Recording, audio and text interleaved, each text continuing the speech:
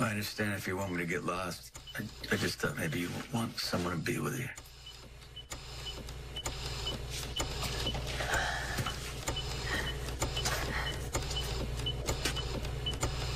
He really is beautiful. I really hope that he knows I'm here. Yeah, I'm sure he does. Love's powerful. I saw that my days of my dad's life. I see. My dad didn't go through what Liam's going through. As a matter of fact, I just want to say that naming him Liam Mike was great. My father would love that. It's become a real family name, hasn't it? You know, I had a complicated relationship with my father. And I was very grateful that the last couple of years that we reconnected.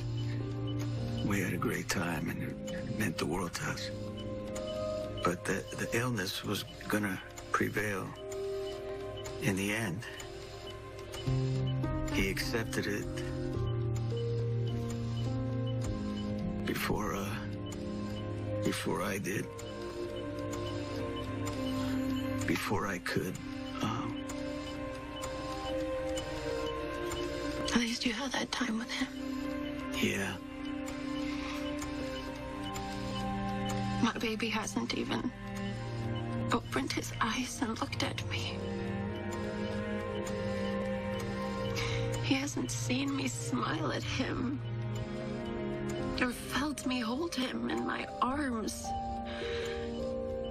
I just pray that he recognizes my voice when I tell him that I'm here and that I love him. I don't want to accept this. It's not fair. Other people get miracles. Why can't he get one? You know, I felt the same way about my dad. I wanted, any way out, a miracle, a cure. And when I knew that there wasn't going to be one, I had to make the decision.